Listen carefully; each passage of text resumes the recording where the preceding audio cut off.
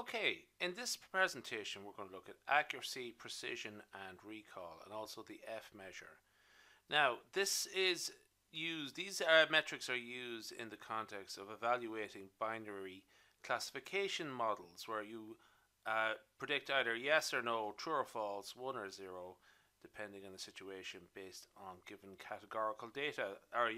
It's a categorical outcome, binary categorical outcome.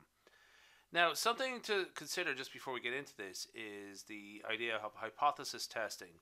So you'll hopefully be familiar with this idea of a hypothesis test where you perform a hypothesis test and you either reject the null hypothesis or fail to reject the null hypothesis depending on the test statistic and the critical value and so on. But sometimes the null hypothesis may be true, but if you reject it you make a type 1 error. And if the null hypothesis is false, but you fail to reject it, that's called a type 2 error. Otherwise, you're making correct conclusions. Okay? Now, this is the idea of something similar here in a binary classification procedure. So it's not like a hypothesis test, but the parallels between type 1 and type 2 error are helpful. Okay? Now, So we'll actually look on the basis of a binary outcome, and I'll call one of the outcomes negative and the other outcome positive. It doesn't really matter which. It's like success or failure from the point of view of a binomial experiment. Okay. Now we observe them to be positive or negative, and then our model will predict an outcome that is either positive or negative. Okay, and that's the idea there. So if we correctly predict something as negative, that's a true negative. If we correctly predict something as positive, it's a true positive. But if we fail to make correct decisions, there's two possible types: a false positive and a false negative. Okay? So those are the ones we're interested in. Okay? Now, so these are our key metrics: accuracy, precision, and recall. So accuracy is fairly simple to understand. It's basically how many of the overall total of cases, okay, that's our overall number of cases there, how many of them were correctly identified. So basically the denominator here is pretty much everything, total number of cases, and how many of them were correct. So true negatives, true positives. Okay, so that's fairly straightforward, really. Okay, so how many were correct? But that's not always useful. So what you might also do is look at the precision and the recall. So the precision, first off, is, let's just clear the deck here. The precision is looking at the predicted outcomes. Okay, how many, these are all what you predicted, okay, as positive, but how many actually were positive. Okay, and likewise, the recall is looking at what was observed. So we know all of the following to be positives based on our model, but we're fitting our model, but we only got this many right. Okay, what's that proportion there? What a proportion of the observed positives were correctly identified as positive? Okay, and then what we can do is combine those two metrics into a single measure called the F measure. So that is calculated as 2 times the precision times the recall divided by the precision plus the recall. Now that is what they call a harmonic mean of the precision and recall. Okay, if you're familiar with that. Now here's some examples. There's a good bit of theory in this as to why we would use precision and recall as opposed to accuracy, but I'm actually going to sort of focus now on the calculations of this and just go through some examples here. Now in each of the following cases we have 10,000 cases. In each of the following examples we have 10,000 cases, and I'll keep that fairly consistent. Now, so the accuracy is fairly easy and quick to determine. We have 9,500 cases that are true negatives and 300 true positives. Okay, so that's fairly easy to tell that is 0.98% or 0.98, 98%. That's the accuracy. Now the precision and the recall. Okay, so for the point of view of the precision, we have 300 correct outcomes out of 385. From the point of view of recall, we have observed 415 cases that should be positive, but only 3 of them were correctly identified as positive. So that's precision and recall there. Okay, so that's 0.7792 and 0.7229. Okay, so 300 out of 385, 300 out of 415.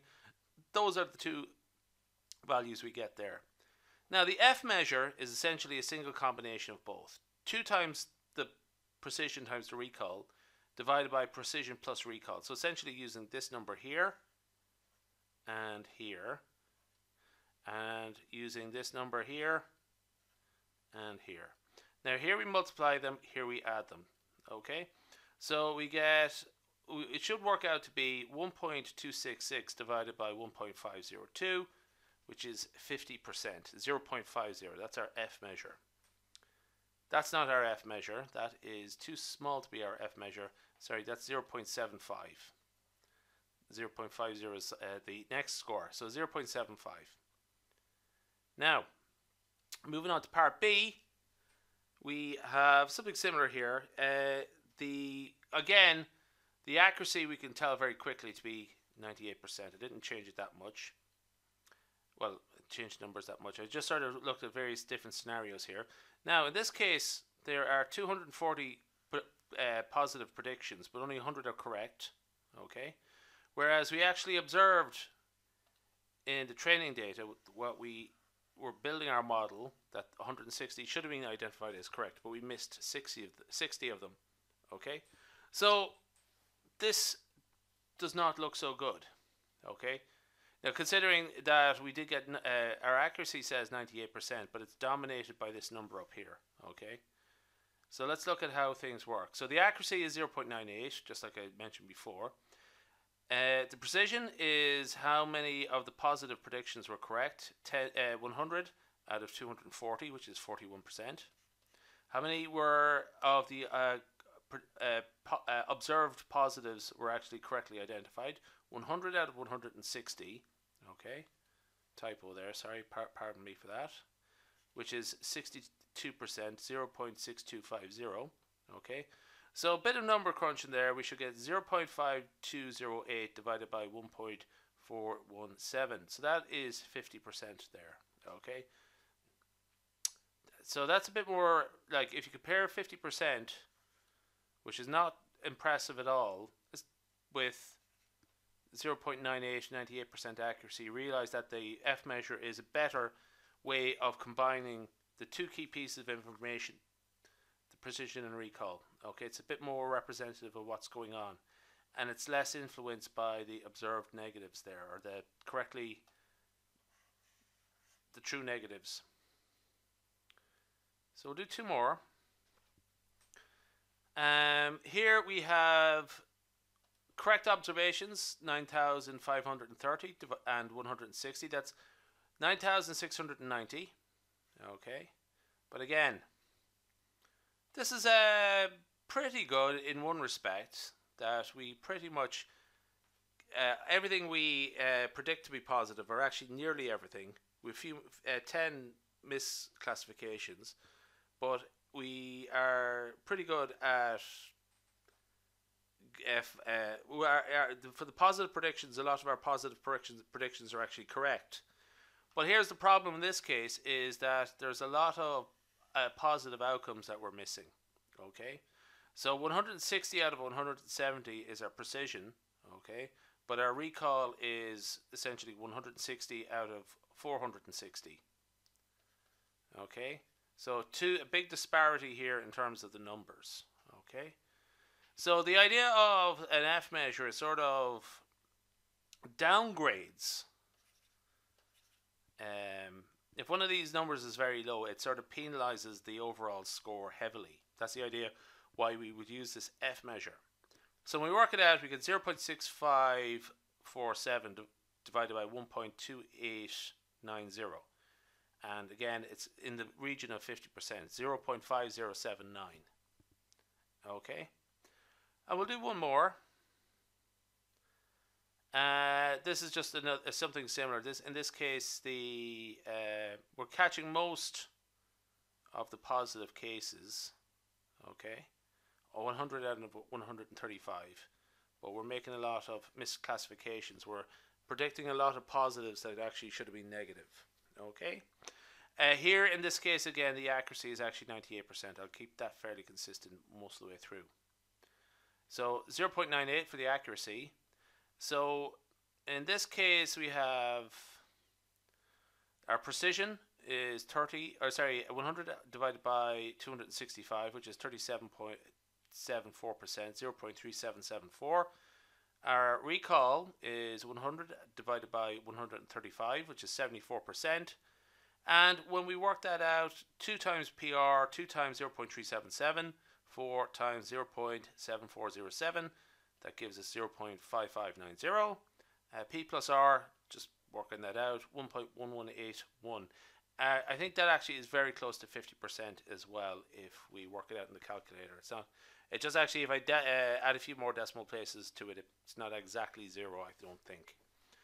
So again, this downgrades the overall score, but like one of them is not particularly good, and one of them is not particularly bad. So we get a sort of average score in that case. Okay. Let's just compare that to what we had before. What was it before? Yeah, we had 94% up here. So if you just actually sort of realize the effect of the harmonic mean, it's sort of, if one is very, very good, but the other one's very, very bad, it'll still pull it down massively. It's not an arithmetic mean of the two. Anyway, that's accuracy, precision, recall, and F measures. So we'll leave that there. That's just some examples.